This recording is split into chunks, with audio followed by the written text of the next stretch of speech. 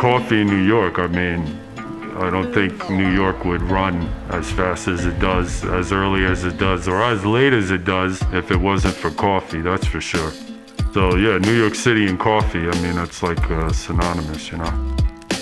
To be a New Yorker feels like a privilege. The whole world is here, you know, and I always enjoyed seeing the different looks, the different faces, the different type of people that make up New York City. I think if Leonardo da Vinci was around today, Michelangelo and all of them, Van Gogh, I think they would have really enjoyed the medium of aerosol spray paint. So imagine Leonardo da Vinci getting a can and say, wow, I could do all the blends with oil, it takes half the time. Why should any wall be empty and barren of life when we could put the colors of life on something that's desolate and unesthetically pleasing to look at?